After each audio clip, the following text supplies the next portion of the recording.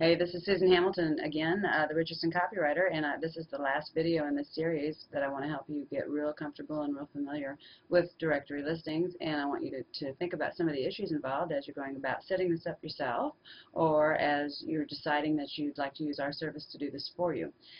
Listen, using the same description throughout all of your listings may not be a good thing for you right now. Google just did 500 updates this last year, and this last Panda update is talking about how the new content and fresh content and different content is so important for your online presence all over the web. So I want you to consider how beneficial it is to, instead of having one description that you're going to use for each one of these companies, and I do suggest getting it done ahead of time, because it'll take you a whole lot longer in each one of these directories to, sit there and just come up with a description.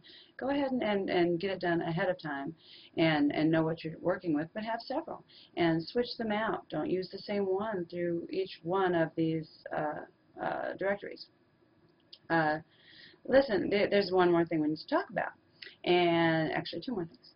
But the one is, often you will find that you're already listed in these locations once and maybe twice. So you're adding a listing. Hey, what is that all about?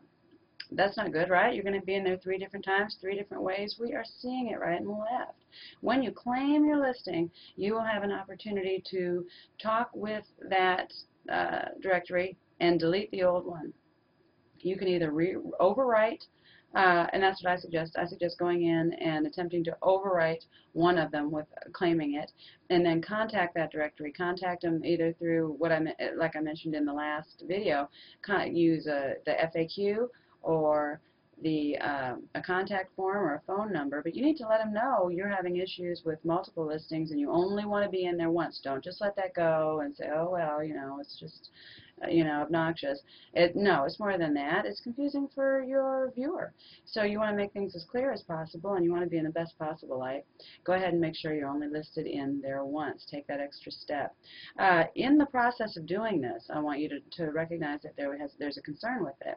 When you see yourself listed in there multiple times, you may have reviews under one and different reviews under another, or check-ins under one and different amount of check-ins under another, because let's face it, anybody who's seen these has gotten confused about where they're supposed to put that information. So when you consolidate this, it is possible to lose some reviews. It is possible to lose some check-ins. Still worth it. By the time you get this thing set up the way you want it set up, you're going to be able to take this listing that you're proud of now, and I'm going to suggest 5 of them. I always suggest using 5. You don't need more than that unless you want, but I don't really think it's necessary, because if you're working locally, you want to be known locally in these areas that are going to be the most beneficial for you. And I always suggest Merchant Circle, Yelp, City Search, Insider Pages, and your Facebook page, that you're going to rotate these throughout the year. Pick one location, pick the link with your listing on it, and put that in the email. When you follow up with your client or your happy customer and say, hey, did you like working with us? We would really appreciate a review so we know how we're serving you. We'd like to know how to do a better job, please, and if you're satisfied with us. I always suggest surveys for that as well. It's very important. But this is a very simple way to get reviews, and everybody needs to be doing this. Go ahead and add your link to that email that you're sending out, where you make it very, very easy for them. And I always when you take an email from your clients, when you're doing an intake for a new customer, a new client, filling out that form, make sure an email is part of that practice. If it's not, adopt it, and then let them know that you will be sending an email to them, and for them to look forward to it. Get them watching, and then you're going to be able to follow up with them with that email.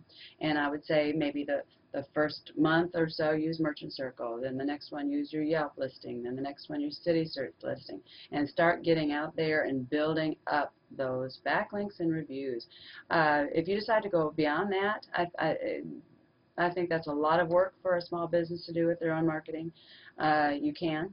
And it is good for you. It's very good for you to have these reviews, because what that is, see, that's interaction.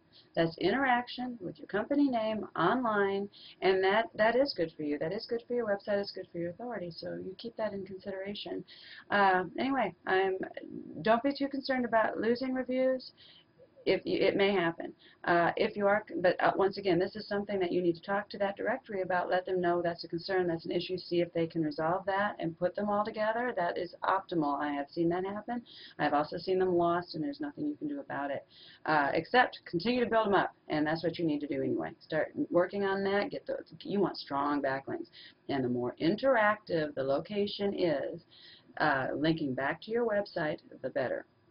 So I hope these tips have been helpful for you. This is Susan Hamilton, the Richardson copywriter, and I believe in your small business success. Please leave me a comment and let me know if this was helpful to you.